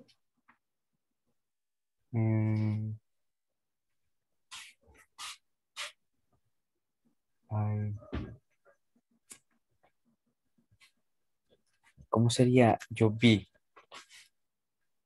¿Qué vio? La tele, alguna película. Ajá, película, digamos. I watch a Y movie. sería igual, watch. Ajá, Vi. I watch, pero al final lleva como una D o algo así. I watch, como una T o algo así. I watch. Oh, yes, that's right. Le agregamos un sonidito de T. Es lo mismo, pero agrégale un ch al final. Un chu. Como I watched. Ah, I watched. Agrégale otra T. I watched. Watch. Y ahora ch. I watched. Yes, yes, that's good.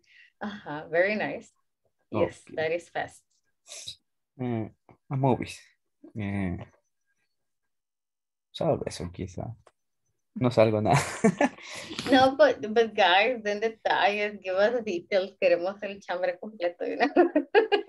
You What cannot kind of include movie? the kind of movie. Did you buy snacks? Did you buy some churritos? Did you drink soda? Did you fall asleep? ¿Se durmió? I mean, everything.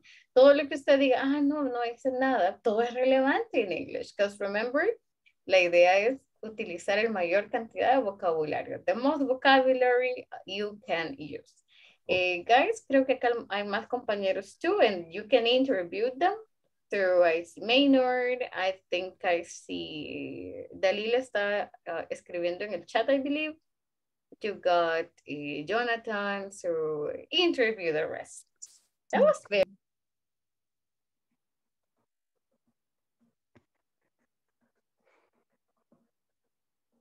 Okay, Jonathan, what did you do for your last birthday?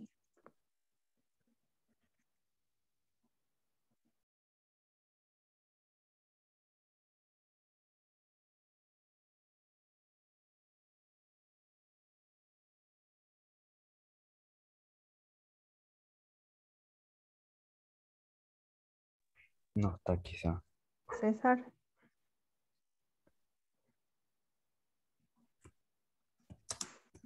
Tampoco estará. ¿Cómo no? Escuché a César hace un momento, so. O era Juan Antonio, wait. O los he confundido sus voces, guys. Juan Antonio era el que estaba hablando conmigo. Lo escuché igualito a César, so I was like, wait, that's César.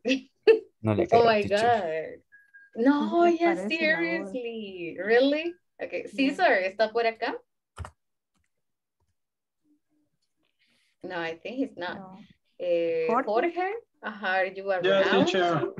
He's here, guys. I'm here. Guys, háganle preguntas difíciles a Jorge. So Come on, ask him teacher. a lot of questions. Come on. Jorge, what do you did for your mother's birthday? What? What do you did for your mother's birthday? I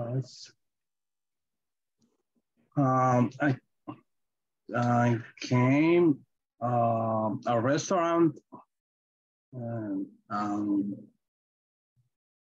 for a dinner. and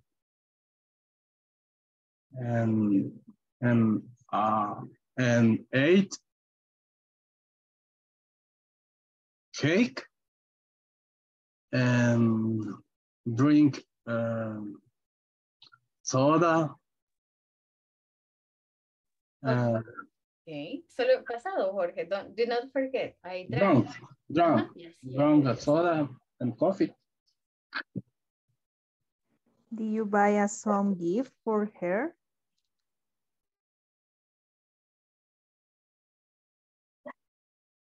Repeat, please. Do you buy some gift for her? No, I didn't.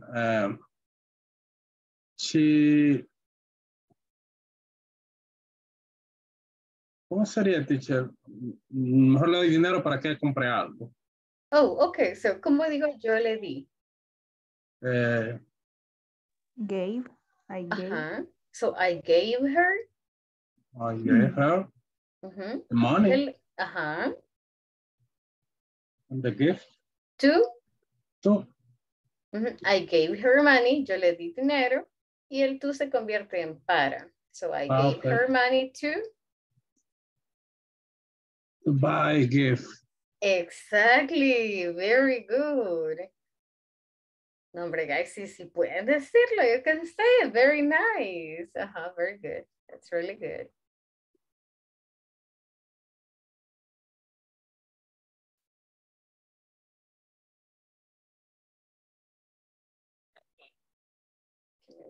Second.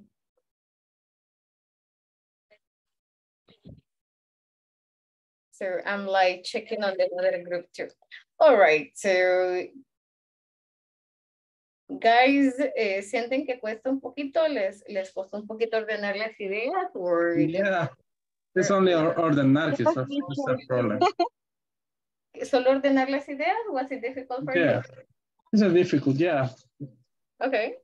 Los demás guys, what was the difficult part for you? Teacher, I difficult the orden, the ideas. Sí entendí que decía I did, ¿verdad?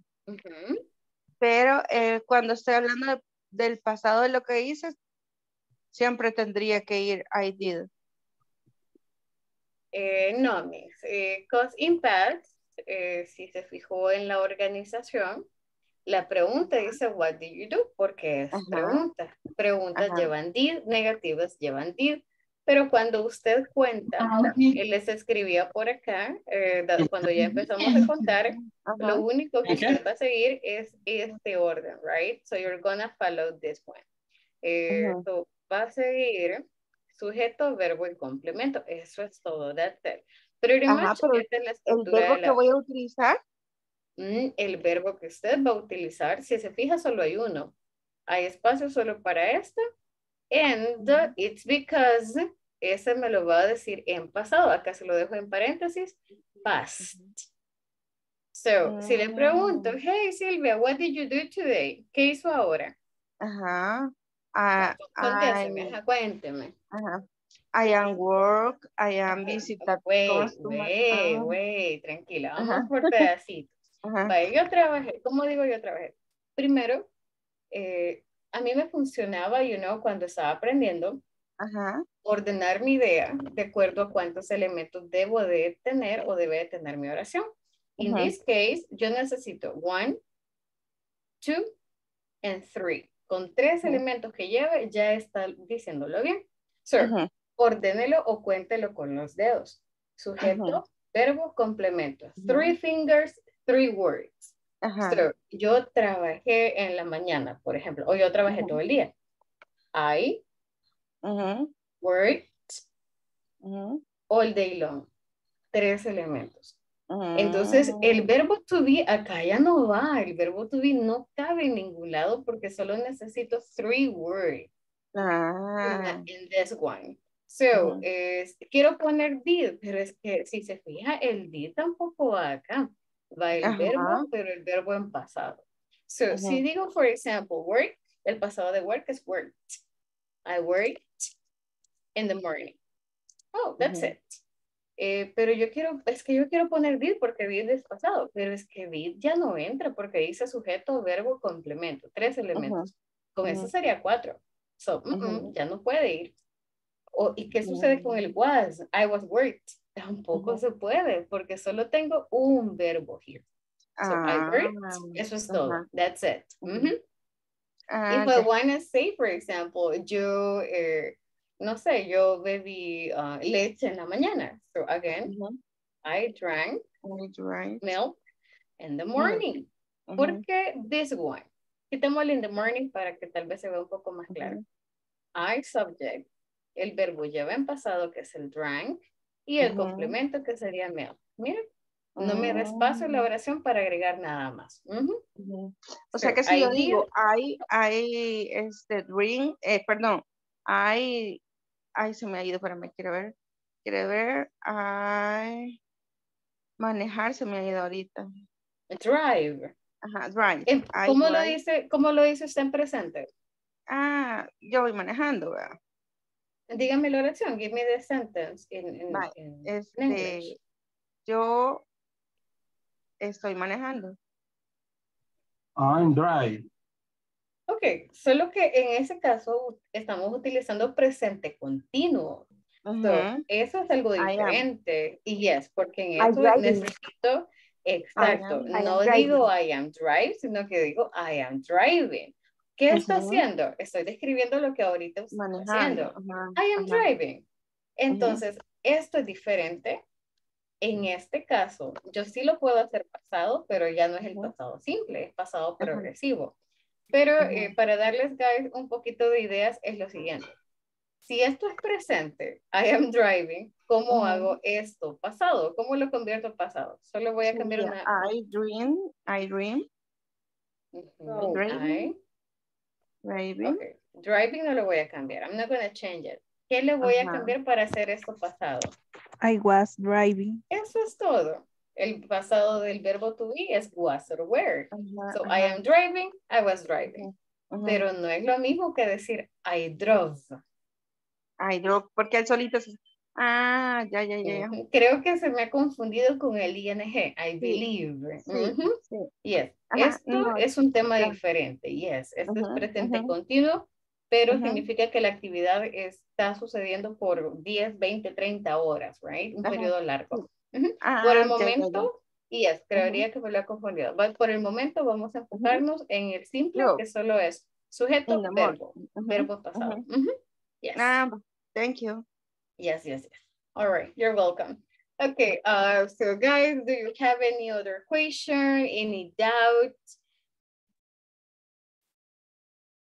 El módulo anterior, si no me equivoco, revisaron un poquito de past, right? Quick question, ¿qué encuentran difícil? ¿Entenderle al compañero qué es lo que dijo? ¿Escribirlo? ¿Recordarse de los verbos? ¿O ordenar la idea? What's the hardest for you? Sinceramente, a mí lo que me cuesta, teacher, es el verbo en pasado. Okay, los verbos. Eso es lo que siento que... Porque yo puedo decir, dancing, o sea, estoy bailando. Pero el pasado de dancing, o sea, para que de una sola vez se haga la oración en pasado. Convertirlo en pasado. Okay, perfect. All right, anybody else? ¿Alguien más que quiera compartir? Mi teacher. Dígame, say it, miss. Para mí, esta parte que estamos viendo este día es un poco más fácil para formular oraciones. Creo que son más cortas. Y pues solo tocaría aprenderse los verbos y creo que es un poco más fácil porque yo los he logrado estructurar más que las otras oraciones que llevan quizás más complementos, entonces ahí me confundo. Entonces ahora sí, más que confirmado con la parte que usted acaba de aclarar. Okay, so la estructura estamos bien, ordenarla, it's fine for you. Yeah. Okay, so solamente son los verbos también, just verbs. Okay, guys, so la idea de esto no es hacerles simple past un monstruo, you know, por alguna razón simple past es de las cosas que siempre tienden a complicarnos un poquito, you know, the learning process. So, vamos a hacer algo. Let's do the following. Today is Tuesday.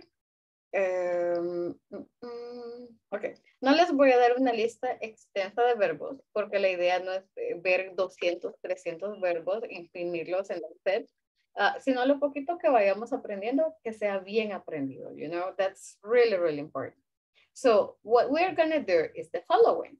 Les voy a dar 5 verbos por día, 5 verbs per day, pero solo les pido su compromiso, guys, en aprenderse esos 5 verbos de la mejor manera, right? Que usted lo vea e inmediatamente sepa cuál es el pasado sin pensarlo mucho. So, let's get started. And so, les voy a dar 5 today, 5 tomorrow, en 5 hasta el día viernes. Para el final viernes vamos a tener 20 verbos bien aprendidos. And hopefully, para el final del módulo tendremos 40 verbos, 40 verbs, pero bien aprendidos de simple past, right? Vamos a trabajar solo con irregular. Los regulares no cuestan mucho, because lo más difícil de ellos es pronunciation. Entonces solamente vamos a enfocarnos en irregular verbs.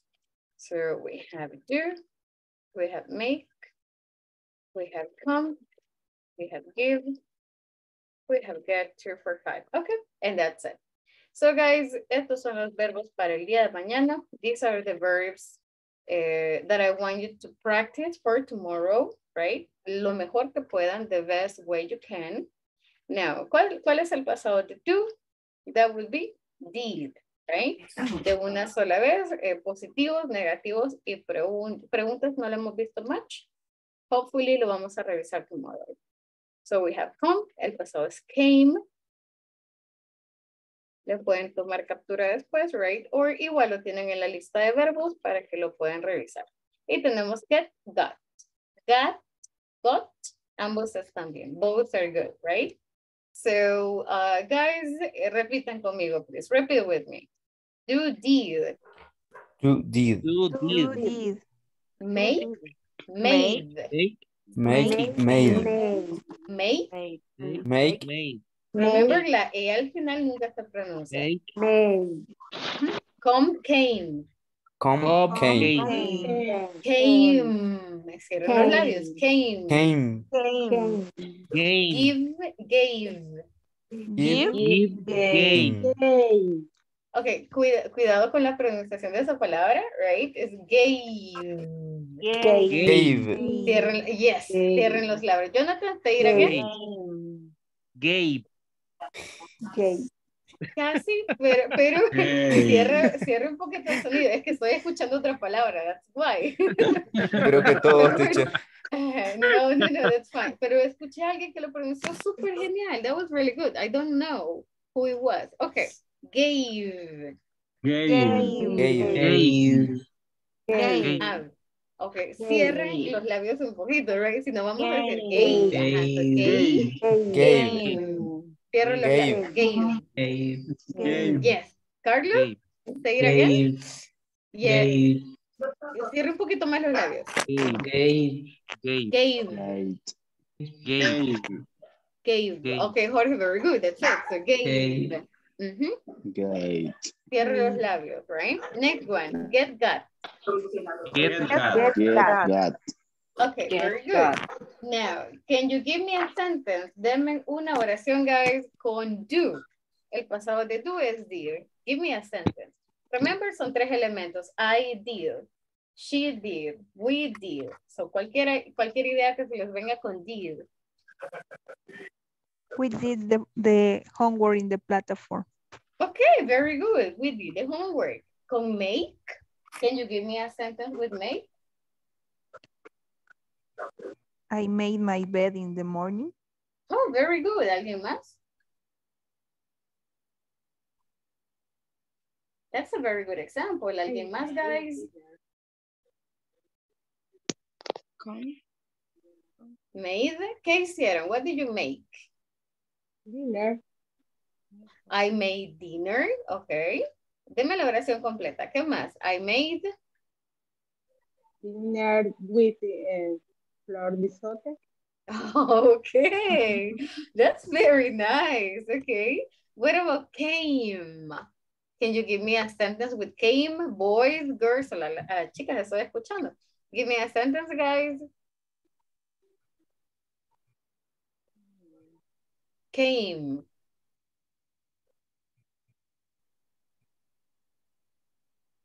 Boys, where are you? I came back. Ya se durmieron. Okay, so that's the one, right? Came, y remember, gave, pero cierro los labios un poco, gave, es diente labio, and got, get, right? So, solo son 5, only 5, solo les pido, please, antes de la clase, 5 minutitos, repítelo, a lot, right? Para que sea automático de, ya que los utilicemos, right? No les voy a poner 20 verbos, because I know how difficult it is, pero 5 creo que se puede, right? I think we can do it. So, estos son los 5 para mañana. No se les olvide, guys, también trabajarme en la plataforma, because that's very, very important. All right. So, oh my God, guys, time is over. Y la lluvia también acá ya quiere venir. So, I gotta take your attendance. Solo me regalan confirmación verbal, please. And your camera, that would be very nice.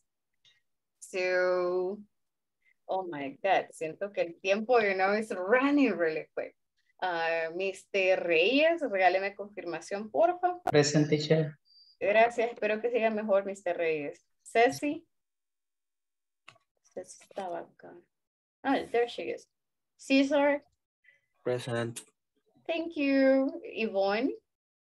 Present, teacher. Thank you. Dalila was there. Ivan. Present, teacher. Thank you. Joel. Joel was there too. Jonathan. Present, teacher. Thank you. Jorge. Present, teacher. Thank you. Juan Antonio. Present. Thank you. Juan Carlos. Mr. Here. was there. Thank you. Here. Karen. Present, teacher. Thank you. Siempre que veo Karen, yo no me recuerdo de los gatos. And I'm like, so, yeah, Carla, she was not. Thank you. So, Catherine, Maynard. Present, teacher. Gracias, Catherine. Thank you so much. Gracias, Dalila. ¿Ya llegó Maynard? ¿Todo bien? ¿Ya está en casa? No. Okay. Great. Glad to hear that. Sandra. Present. Thank you. Silvia Estela. Present. Thank you. And Silvia Inés. Present. All right. Perfect. Okay, guys. So thank you so much for your nice attendance. We have full house. Really nice to have you. Guys, no se les olvide los 5 verbos para el día de mañana, right? That will be really, really nice. Gracias, Ceci. No worries. Ya tomé acá su attendance. So thank you for that. And Juan Carlos, si tiene, Juan Antonio, si tiene un par de minutitos para el one-on-one, le agradecería si no me confirma, right?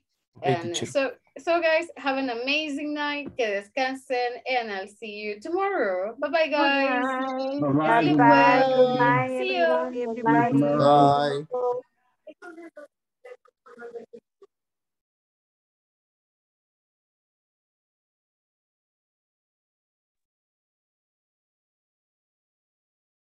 Thank you, Juan Antonio. Le voy a robar acá a couple of minutes, right, para nuestra sesión de one-on-one.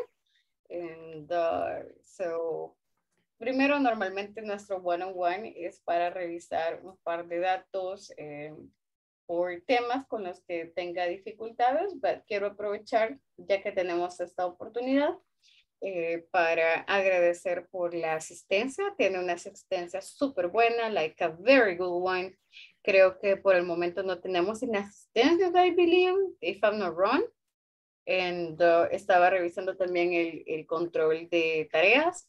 And estamos súper bien con las tareas as well.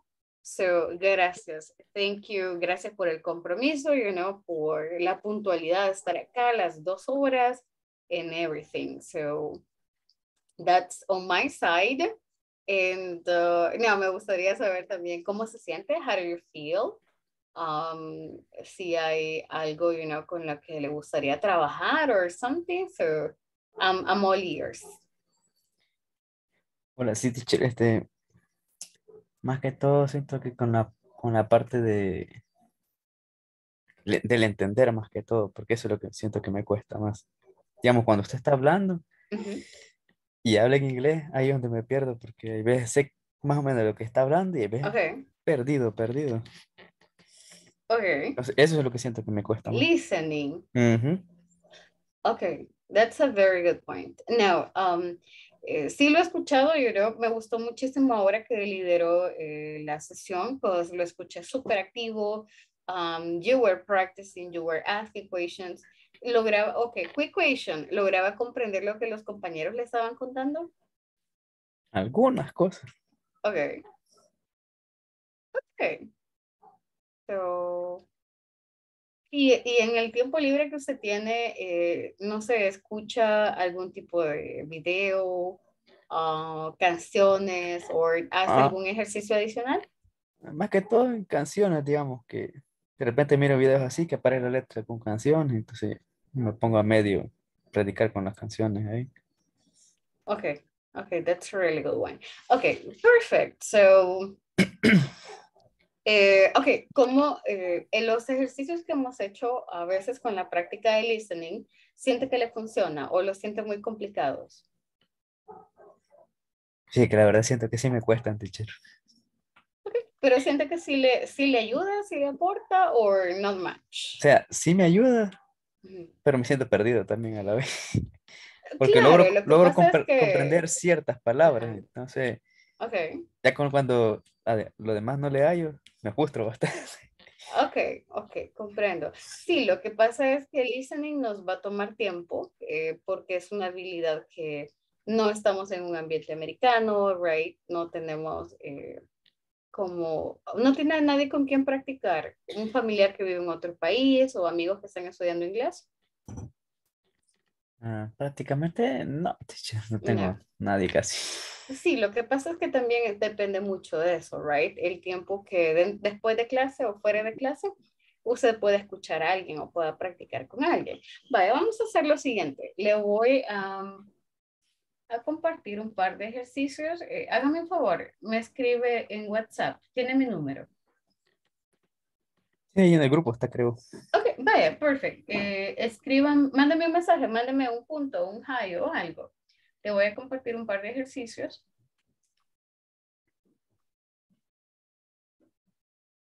Y vamos a hacer lo mismo que hacemos durante la clase, right? Pero vamos a comenzar desde lo más simple. We're gonna get started desde números, desde colores, right? Y vamos a escucharlo y luego usted lo va a escribir. So es como un dictado, but vamos poquito a poquito para que nuestro oído se vaya acostumbrando. Una vez pasemos esa parte, entonces avanzamos con los siguientes ejercicios, right? So, mándeme un mensajito, send me a picture, or send me a text. Ya se lo mandé, teacher. Uy, no me ha caído. No, no le cae, solo... Ah, ya está, ya está, pero no ya le está. cae. Ya está. I think I got it. Ok, denme un segundo. Okay,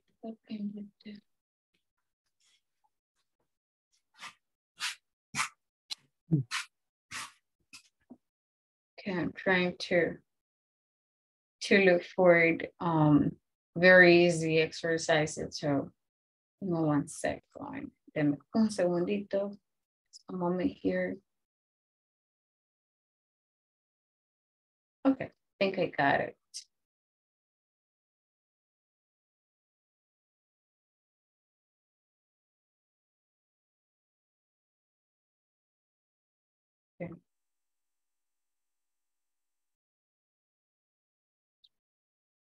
Okay.